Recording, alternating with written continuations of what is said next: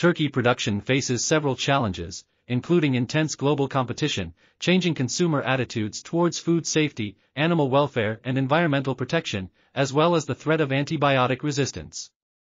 In addition, the risk of foodborne illnesses from poultry and its products is a serious issue due to difficulty in controlling these pathogens.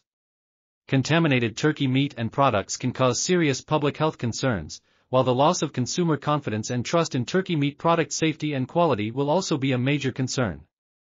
To address these issues, the turkey industry must focus on controlling diseases in birds, protecting their health and welfare, and ensuring environmental protection.